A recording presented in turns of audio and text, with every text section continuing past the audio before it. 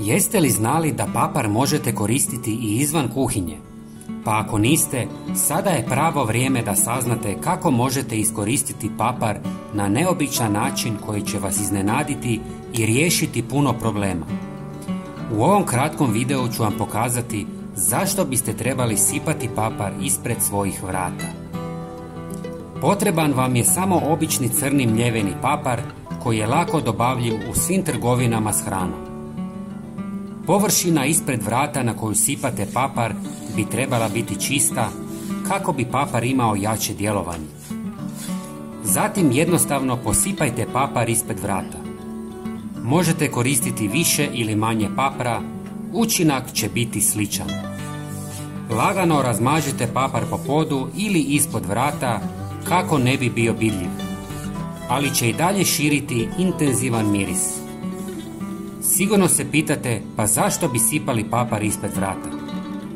Papar je dokazano učinkovit kao prirodni repelent protiv mrava i drugih dosadnih kukaca. Insekti najčešće ulaze u naš dom kroz vrata i papar im blokira ulaz.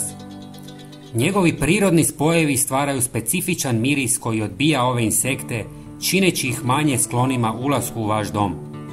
Osim što djeluje protiv mrava, papar također može odbiti žohare, komarce, stonoge i slične insekte, pružajući vam dodatnu zaštitu od njihovog napada. Osim papra možete koristiti i cimet koji također svi imamo kod kuće. Cimet je prirodni repelent protiv insekata zbog svojih jakih mirisnih svojstva koji su neugodni za mnoge vrste insekata, ali za razliku od papra ima ugodan miris za ljude. Također ga možete sipati ispred vrata ili ispred prozora gdje također ulaze insekti.